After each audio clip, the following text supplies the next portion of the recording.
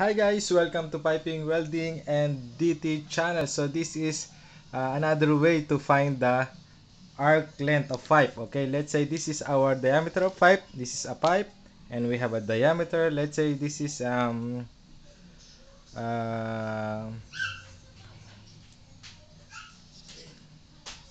36 inch. Our diameter of pipe is a 36 inch, and also we have a given of radius.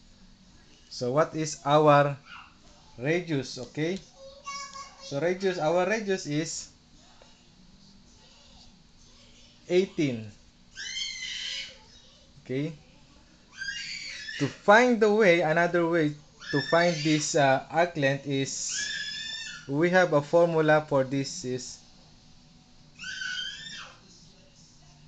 radius multiply it to degrees multiply it to 0.01745. Okay, so this is another way formula to find the arc.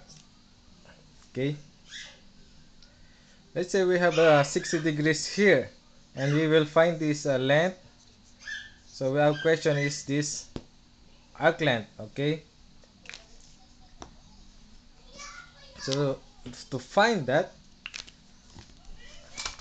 I will get my calculator and let's compute that one.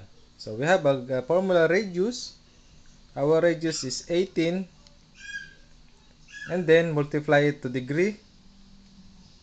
Degrees is 60 degrees and multiply it to 0.01745.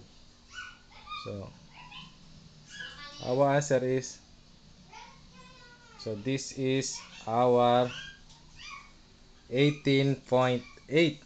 So our answer is here is 18.8, our arc length. So this is our starting point, and from this 60 degrees our arc length is 18.8 based on our formula. Okay, so thanks for watching guys. I hope you have learned about this video, and please subscribe to my video and my channel piping, welding, and non-destructive examination and DT. And don't forget to like and subscribe my channel. Bye bye. See you next time.